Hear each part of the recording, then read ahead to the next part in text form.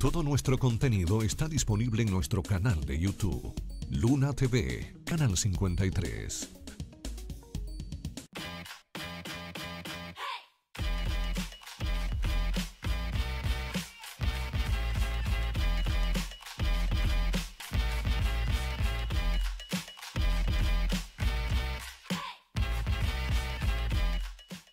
Hola, ¿qué tal? Bienvenidos a Iluna TV por Iluna TV Canal 53. Un programa lleno de contenidos, lleno de entretenimiento, lleno también de energías positivas para poder llevarle ese entusiasmo a todos ustedes.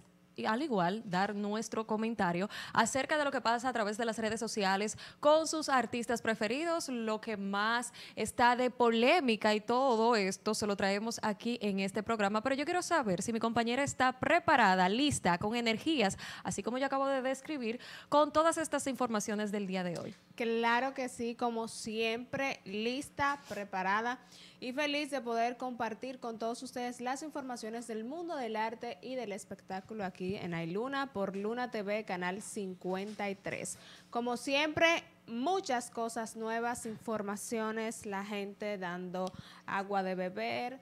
Y eso a nosotros no nos gusta, nos encanta. Y por eso vamos a hablar un poquito y a dar unos pequeños titulares para que la gente más o menos sepa de qué hablaremos hoy y se mantenga ahí pendiente hasta que llegue tal vez su información preferida, diría yo. Bueno, yo creo que todas son preferidas porque todas se han vuelto viral a través de las redes sociales, sobre todo una que saturó el día de ayer. Demasiado. Yo creo que usted entra ahora mismo a cualquier story de Instagram o otra plataforma, porque recuerde que una pega alguna herramienta y ya las demás la aplica. Pero en el caso de Instagram se hizo bastante viral acerca de una artista que ya finalmente, yo creo que durante años y años de espera de que llegara este momento de que los seguidores podrían decir, bueno, ya está embarazada, está en la dulce espera, se dio a conocer el día de ayer a través de unas fotografías, la cual fueron rápidamente reposteadas, confirmando lo que muchos sospechaban,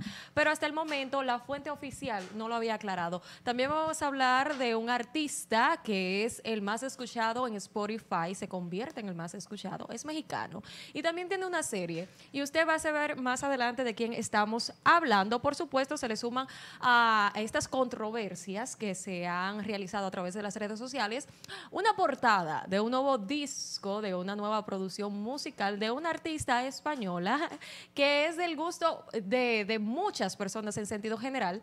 Y por supuesto, lo llamativo es que está semidesnuda o desnuda en esta portada. Bueno, siempre ha sido polémica y más en estos tiempos.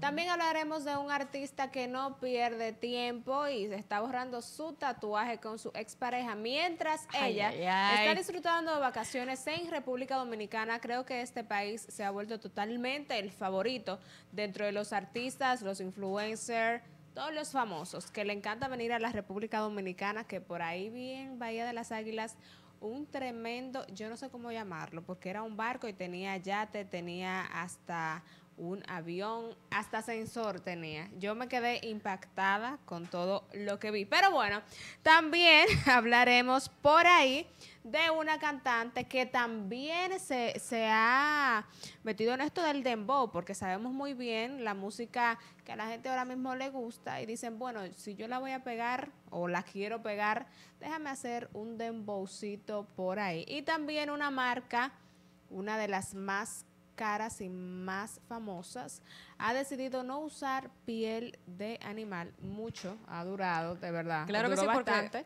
pero en la industria de la moda esto siempre ha sido polémica y siempre ha habido una lucha en contra de la utilización de las pieles de animales para hacer prendas de vestir.